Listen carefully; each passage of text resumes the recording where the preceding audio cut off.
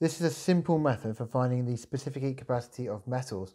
We use an immersion heater, a thermometer and a metal block. In this case we're using an aluminium block, which we first find the mass of, and we can see this is just over 1 kilogram, and we can see that this block has got two holes, one of which is for the immersion heater at the center and the other one is for the thermometer a short distance away. We need to make sure we insulate the block well because we're going to heat it up well above room temperature, so it will radiate out a lot of heat, and if we have to add extra heat to compensate for this, it means our value for the heat capacity will be higher than expected. I'm adding a small amount of water here to ensure good thermal contact between the immersion heater, the thermometer and the block, and now just adding a final bit of insulation to reduce any heat loss possible. So I've got the whole circuit wired up now. I've got a multimeter here as my ammeter, which is wired up in series with the circuit, and I've got another multimeter over here as my voltmeter, which is set up in parallel.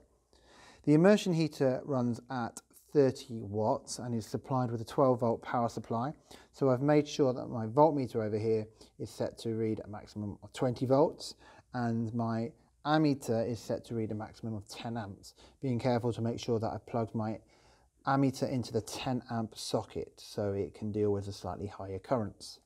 Now that everything's set up and ready, I can turn the power supply on and I can start recording the temperatures with the alcohol thermometer here every minute for 10 minutes. I'm also going to make sure that I record values of current and values of voltage because I'm going to use those to plot a graph to find the specific heat capacity of the aluminium, which is wrapped up under all of that bubble wrap.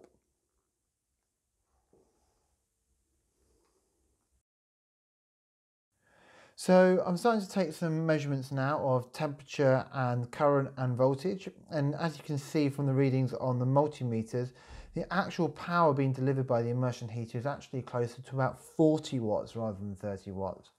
So the temperature is slowly creeping up and I'm making a reading once every minute. We can see there are also some variations and slight fluctuations on the voltmeter and the ammeter, but we may sometimes expect a slight upward trend in the resistance and therefore maybe lower currents later on, but this doesn't seem to be the case. We're getting sort of fairly even readings throughout the experiment, which shows that we could get some very good results from this. The temperature changes aren't particularly dramatic. Sometimes we do this experiment and we see the temperature creeping up to 60 or 70 degrees Celsius. The highest temperature we got here was just over 40 degrees. The mat at the bottom is to again help insulate the block and get to the end of the 10 minutes. So I'm just having a check, see how much heat we've lost, and the outside of the insulation felt no warmer than room temperature, so we lost very little heat at all.